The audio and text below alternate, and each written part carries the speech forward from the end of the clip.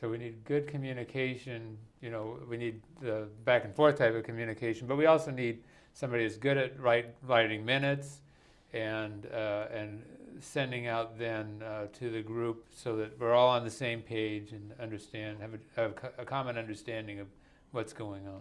That's correct. And not only that, agreement that they've been heard, and that's the time that items can be changed, because they may have heard something different, and we can go back and correct it at that point. Okay. So in this particular situation that we're talking about, what are some short-term and long-term goals for the parents and for the family that were established? Well, let's really talk about some short-term. It may be something as simple as a trip with let's say a trip down the Danube, because at some point there was a great moment for mom and dad in the past, and they want to bring the children in and the grandchildren in. So we may need to actually bring that up, and if they don't have the right resource for the trip, is help to take them over and do that, to make the trip and experience this lifetime trip together as a family. It may be longer term goals too. It may be the two children in the hypothetical family. You know, you may be able want to be able to where the children can go to some elite school. Well, back when you and I first started out, Michael, a state college was $4,000 a year, and Stanford was $8,000 a year, and right now Stanford's $50,000 a year, let's say. So this takes some longer term planning and may take greater resources of the family money than let's say that would be for a trip, let's say down the Danube or some other trip like that. Okay. So in the family that you were dealing with, how were the goals implemented? So the implementation has been very, very well. The financial issues, they became very apparent. So let's say overcharges, we can do that, deal with that, because we can right price the services that really are being done. Let's say a family that doesn't have a trust, then it's may have assets in a number of states, they may not. And so then it could be, in the case, in one case is taking a trip, picking up the parents and taking them over to the attorney's office and actually working with the attorney to help them establish the trust based on the previous meetings and everything that's been discussed in the notes. And then a trip over to their accountant's office, because nothing can be done in a vacuum. You have to have your entire team together, your planner, you want to have your fiduciary there if you need a fiduciary, you need to have your attorney on board, you need to have your accountant on board, because no one wants to step on an avoidable landmine. Why blow yourself up? Bring all the information out before you do finalize everything and put together and implement your plan. And then share that plan. Once you've got everything, that's part of the progress report that goes to the children. Okay. So why don't you then mention some of the follow-up and feedback steps that are being done? Well, the important parts are the minutes to the family. The family needs to be, the children especially need to be brought into into the minutes, to where we have more eyes, more ears. What are their emotions there? This is their time to be heard. Then progress reports, as I said, is no reason to have a 6 to 8 hour meeting without follow-up and the progress. And we may need some help from the other family members. It may be someone that's not a family member. We may need to also bring in other professionals or help support. But we need to have these progress reports to say, we have brought them in, and do you need to also talk with them as well? So progress reports are very important. Okay. Well, what are some of the long-term benefits of going through this process? I mean, this is a little bit of a selling game, and so maybe you can talk a little bit about that. Well, I think it's less sales. I think it's a benefits. Okay. This is the benefits game, not the sales game. Way too often it is a sales game, but it's really the benefits that should be looked at. Legal fees, just because you have the right document. That is very, very, very important. The difference of cost of going through probate versus being able to go through the trust process. Number two is privacy. If you have a trust, you have privacy. Then number three is an expense. Let's say you have assets that are physical assets outside the state. So this would be better taken care of through the trust than it would be through a will. So we can control fees. Not only that is, there may be significant assets, and you can get reduction of fees because you're pooling the assets. So, and not only that, you'll probably get better asset management because you're going to get institutional management. So let's back up for just a moment on that one, because it probably will go, right Sure. over the head of our viewers.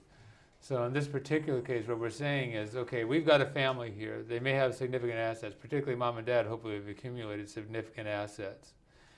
And right now, the family may have the management of the family assets is scattered. So in other words, John's using a broker, Sally's using, the financial planner, this, that, and the other thing. So it's all over the place. Right. But the fact of the matter is if in fact they would more centralize the management, then you could actually negotiate much lower fees for what you're trying to accomplish. That's right. Instead of starting everybody out as if it's $1 and you're paying the maximum sales charge, what you're going to do is be able to have a pooling of interest, if you would, and you're going to be able to get better discounts. And you're also going to get access to better management many times, because it's not going to be a retail solution. It may be more of an institutional solution that would work better for the family because they have enough assets in one spot. Okay. So moving on, how about then the better advice aspect? Better advice, that is absolutely is true, because from a number of places. If there's not advice that's readily out there, because you pool the money and you can distribute the cost of that advice over the people, the number of the family that want to participate. Not only that is, there may be some institutional manager that has a higher minimum that no one would get to participate in if they hadn't put it together.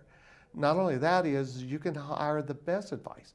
Instead of, you can hire the best attorney in town, or the attorney that's most applicable to your situation, because you now have the entire family together and they all have bits and pieces of the same problem. Mm-hmm. Okay. Let's talk about privacy for a second, because you brought that up, again, very briefly, but actually I think it's a huge thing. And actually, that people ask about, what are the benefits of a living trust? And the fact of the matter is really you can get a lot of the same benefits of a living trust by just making a trust under your will, but privacy is one that you cannot. And so why don't you talk a little bit about your thoughts about that? Maybe I'll throw in something myself. Well, most people have not thought through that when someone passes on, their name and their assets, if it's not covered under a trust, will be published in a paper. And it'll say, John Jones died. And he died, and here is all of his assets. And anyone that has a claim may feel they have a claim on that asset. needs to now go to John Jones' attorney and or his family and submit a claim, and it will be verified, and if it is a verified debt, it will be paid. That's actually what makes the probate process so expensive, because there is a lot of legwork there. Now, the other side, though, is if you have a trust, it says John Jones passed away, and his assets are managed under the John Jones Trust. Mm-hmm. And so that's where the privacy comes in, is you don't have to say John Jones is now worth $50 million, and anyone that wants to make a claim, come on down. Mm-hmm. So my thought related to it, really, you might think it's an interesting one, and that is, this is public information if you have a probate. I mean, literally, this is available for public inspection. And so if somebody wants to go shopping for a spouse, you can go down and see who passed away recently and who's got a significant estate. And, well, I don't know, you could maybe do some additional investigation with that starting point. But anyway, the fact of the matter is that this is all out there for the public's information, whereas with the trust, basically, it is private. So somebody comes around, I mean, you can basically say, none of your beeswax. And the courts, at least in California, I can tell you, even if you do have to process some things through the court for whatever litigation or whatever, they still do try to keep it pretty much under wraps as far as that it shouldn't be out in the newspapers and that sort of stuff. So that I see as the real benefit of the living trust. Some of the other things have been sort of oversold because you can still pay significant legal fees and have other costs. And my clients, usually when somebody passes away, see, during your lifetime, you don't know that it's there. It's I don't know how to put it. It's like having a coin in your pocket and you just forgotten that it's there. But then, after somebody passes away, then you have to administer this thing. And for the will or the trust, it's a big process. There's a lot of work that needs to be done. And usually you have other trusts that are being formed and so forth. So there is going to be significant costs that are involved. But its privacy is a very big thing. Very important is privacy.